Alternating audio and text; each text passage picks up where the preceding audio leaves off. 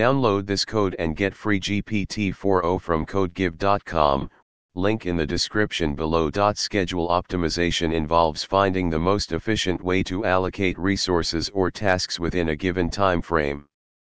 This can be particularly useful in scenarios such as project management, employee scheduling, or production planning. In this tutorial, we will explore how to perform schedule optimization using Python with the help of the pulp optimization library.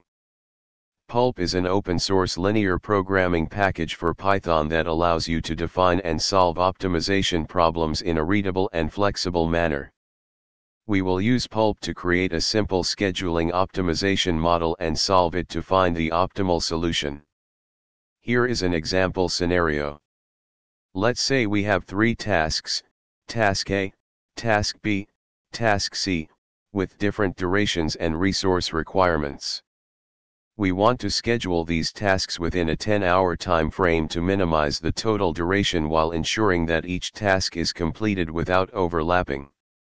Here's how you can implement this scenario using Pulp in Python.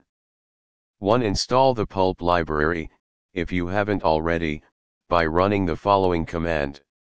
2. Create a Python script and import the necessary modules. 3. Define the tasks, durations, and resource requirements. 4. Create a pulp optimization problem. 5. Solve the optimization problem and print the results.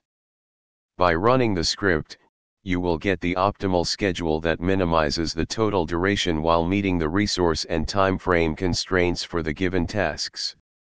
This is a simple example to demonstrate how to perform schedule optimization using Python and the Pulp library.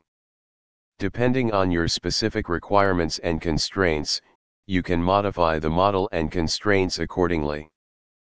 Pulp provides a wide range of functionalities to handle more complex optimization problems, so feel free to explore its documentation for more advanced use cases.